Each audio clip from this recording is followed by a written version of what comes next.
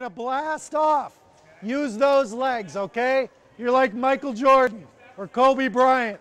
I want to see how far you can jump. I want to see you dive out there. Don't just flop in the pool.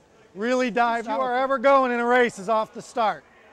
Well, it's one thing to have a great start, but it does you no good if you take so long to get off the blocks that everybody else is halfway down the pool. I think our dives are looking good right now, but I think we look a little bit slow getting off the blocks.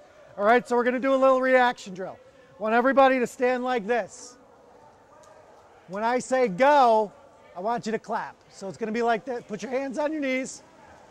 Everybody, hands on your knees. I'm going to say ready, go. Okay, now I want you to take that same kind of reaction and carry it over to when Ted says go. All right? So we're going to go through the starts again. Remember everything we've learned, just try to get off quicker. All right, it's important that we're trying to carry as much speed from that start through to our swimming. Part of that is the streamline, which you've been working on, but part of that is also your breakout. And by your breakout, I mean your first stroke cycle from coming up through the water. All right?